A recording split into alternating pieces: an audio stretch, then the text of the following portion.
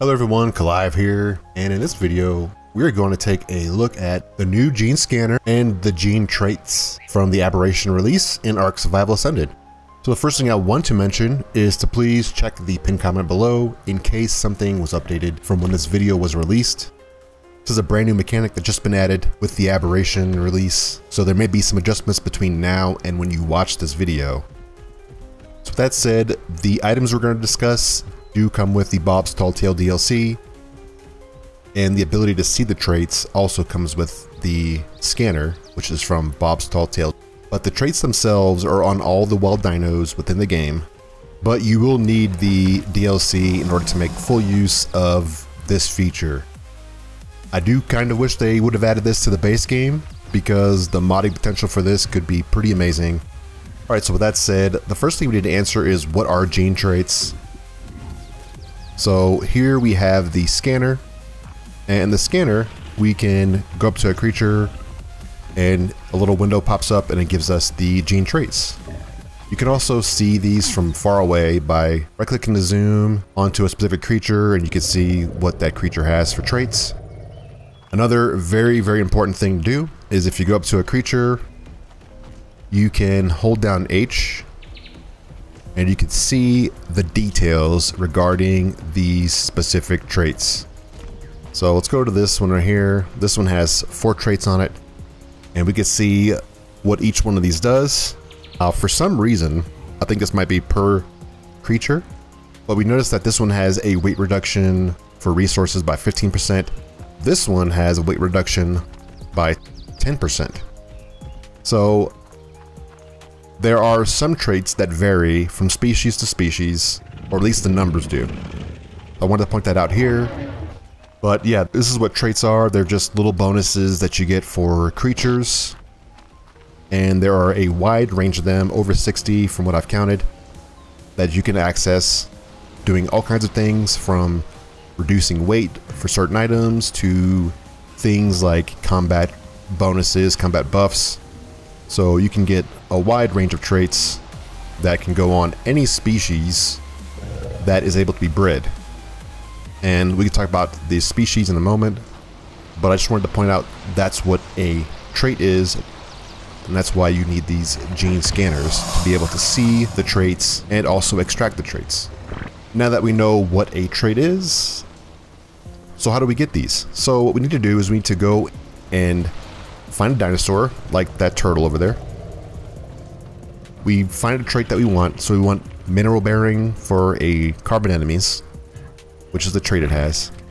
We can then tame this creature, and then we can go up to it and extract that trait. So let's go to one that we've already tamed here. We have no traits here. We have one here. We have this one that has 3. It's the same process. We tame a wild creature. We can go in and we can grab that trait by transferring it onto our scanner. So once we have these traits on our scanner, we can put these traits back onto our dinosaurs. But there's a catch. You can only do that with a baby. So it must be a baby to be transferred to. And also, any babies we produce that are bred cannot have natural traits. So they have 0 traits to start off with. The traits only come from wild dinosaurs like this one right here, and they must be gathered by taming the wild dinosaurs. Alright, so now that we know what traits are and how to get them, let's show you how we can actually give them to creatures. Let's go to Gigantoraptor. We have a couple of Rexes here. We can hatch this egg here and drop this from here, and now we have a baby Rex. So the term baby just means that anything that's not an adult. So we can give traits to any non-adult creature that we've bred up, or even ones that we find in the wild. We can find a baby in the wild and we can still give it these traits. But we can give them different kinds of traits that do different kinds of things. And like I said before, if you want to know what all these things do, all you have to do is just hold H and you can see exactly what it does. So diurnal means that it reduces the stamina consumption during the daytime by 2.5%. Notice that these two stack. So now we have a total of 5% stamina consumption reduction during the daytime, because these do stack.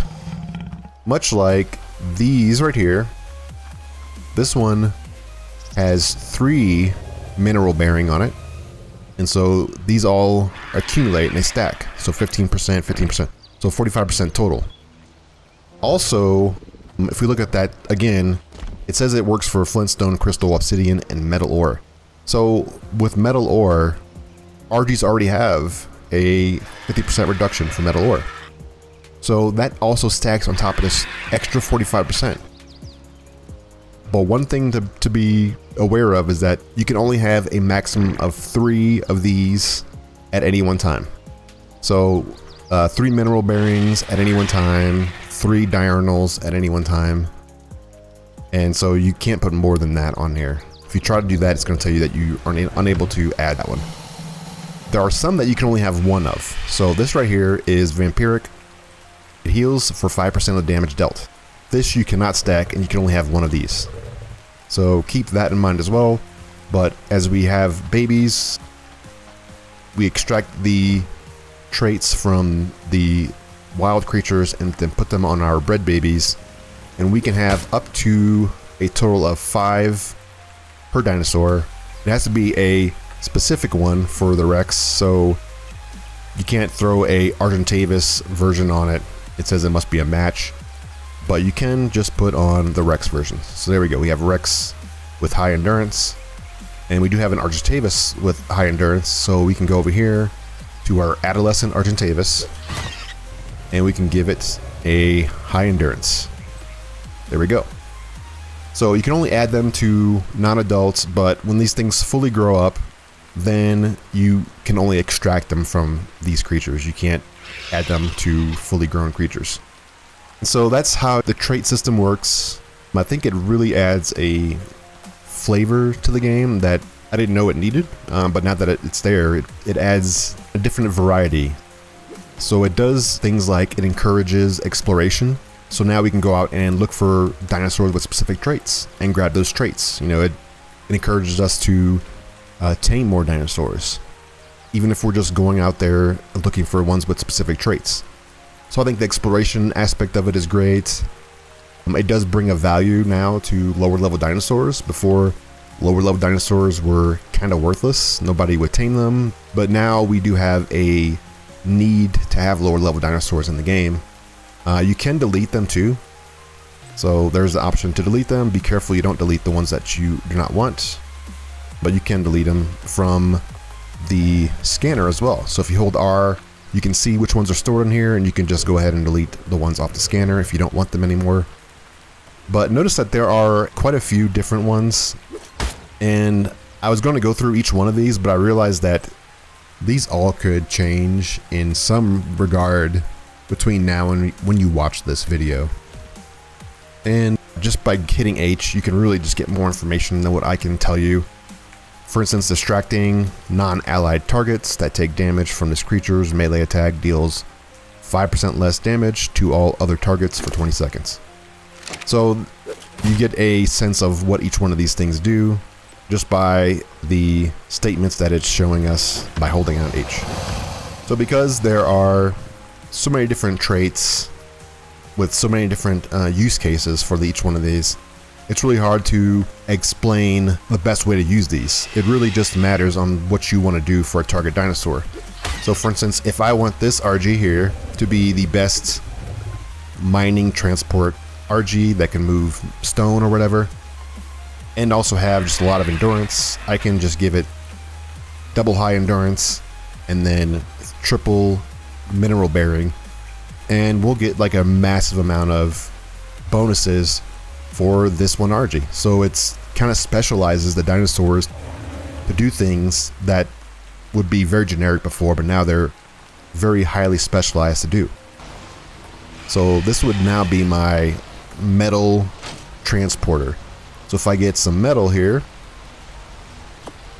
some metal ore, and I throw it in this guy, we can see that with the natural reduction plus the weight reduction, the metal for 100 goes down to 27.5, which is huge. And the fact that RGs can have, you know, thousands and thousands of weight means this guy can really haul tens of thousands of ore if I specially bred these things to do that. So the specializations really add to it, along with the ability to go out and explore and gather more traits that you might need. Now there are some useless traits that you could get as well. For instance, like an RG with aquatic would be terrible.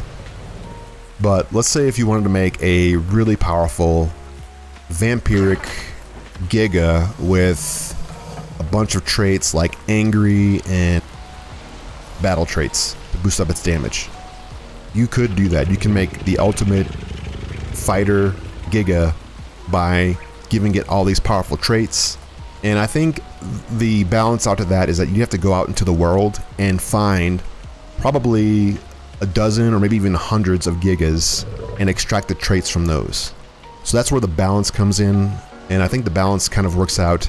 So it takes a while to get a mega powerful Giga or Karchar, but when you do get it, it's really a sense of accomplishment because you now have the ultimate killing machine that you spent months trying to get. So that's really the balance to that, is the exploration and capturing versus just the traits that you get. So if you're concerned that this is going to be game breaking, I think the potential for it to be game breaking could be possible, but it would take an incredible amount of time to get to that point. And if you lose that dinosaur that you spent all that time working on, that could be pretty devastating. So that is it for the genes. The last thing I want to talk about is the scanner here that I have in my hand. So besides implanting and extracting traits, there's a couple other things this thing does. If we hold down R, we can get the option to track dinos. Notice that it is a max level of 120, so you can only see level 120s or lower, and the level cap on this single player game is 150. But we can now track the nearest dinosaur to us. So if we want to look for a Rex, let's look for a Rex that we want to grab, maybe like vampiric from. So we can go over here and look at the Rex, and you can see that there is a arrow on our scanner now. It's pointing to the right. If we go past it, it points to the left, and it gives us like an orange if we're getting close to it, and then a green means that's where it is. It's like it's in that direction. So there is kind of an indicator on which direction to travel for the closest Rex. Now, where we are, the Rex could actually be in the cave there, the Overseer Cave. So we might have to go like to a spot where Rexes spawn and then try to track it again. If we want to do that, we can just go to the species list again and click cancel. Then we can go fly over, let's say, the other side of the map towards the green obelisk, and then start the whole scanning process again, and then maybe we can find the nearest one. So that's pretty much how that system works. The other benefit to this is that they now have introduced a way to extract embryos from mammals. And what this does is, let's say we have a mammal here that is not breeding, so let's get it to breed. Alright, so this one has finished breeding, so this also works as a embryo extractor. We can go up to this creature, hit it, extract embryos. We also get a buff on the bottom right hand corner that is for gestation monitoring. What that does is, if we look at this creature, we can see that it has an embryo inside. We see the level of the embryo, the stats it's going to have on that embryo. So you could do things like pick only the best embryos from this creature, extract them, and then that enters your inventory here. So now we have that embryo in our inventory, and it acts like an egg now. So if we go over to this machine here, which is the embryo incubator, we can put it in here. It will start incubating that embryo. And this works just like the Ark Survival Evolved version of the egg incubator, but this is specifically for embryos. So there's no egg incubator in the game yet, but that's not really that big of a deal because we do have Gigantoraptors, which kind of work like egg incubators, with the only exception that you can't see the stats. So we can't see the stats while they're in this embryo state, but we can see the stats from the scanner while we are looking at the mother that we're trying to get the embryo from. And this does do a lot of things in the sense that we can now extract a bunch of embryos. We can put these in refrigerators, just like we do with eggs, and hatch them all at one time. And you have two options. You can either hatch the embryo, has to be 100%. There we go, we have a baby here. Or you can destroy the embryo. So if we have one that we didn't like, we can destroy it just like we do with the eggs in the egg incubator, whenever that comes out. Which that was with Genesis DLC and Ark Survival Evolved. Maybe we'll get the egg incubator early, but the gestation monitor feature was also introduced with the egg incubator, but this is now available with the scanner gun. Big improvement to breeding mammals.